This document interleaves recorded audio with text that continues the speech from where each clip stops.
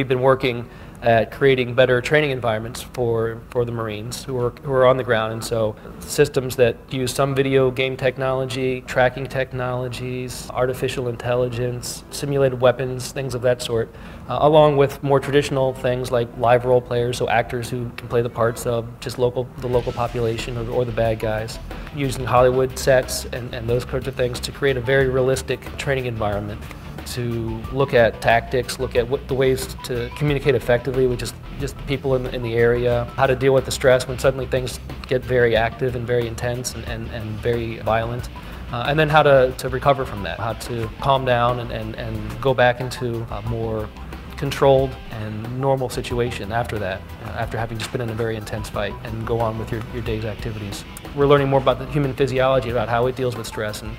what things people can do to help master their own fear and anxiety in those very intense situations, and that's part of our research as well. Dealing with sleep deprivation, everybody is busy these days and wants to squeeze in more wake time, more time to do work, more time to play and enjoy themselves, and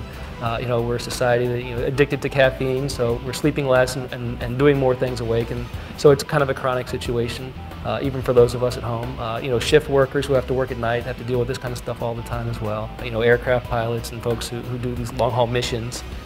but have jobs where they have to work long hours. It applies to all of those things as well. So in the sciences, it's kind of a combination of you're on your own, you're exploring your own interests, but at the same time you can only do very little when you do it on your own. So you need to find other folks who have matching interests and can help support your interests, and you help support them. And then, of course, there are other folks who aren't just doing the science, but are doing the financial part or doing the planning part. And it's not maybe what you first think about when you think about doing science, but they're vital to enable you to do what you do, because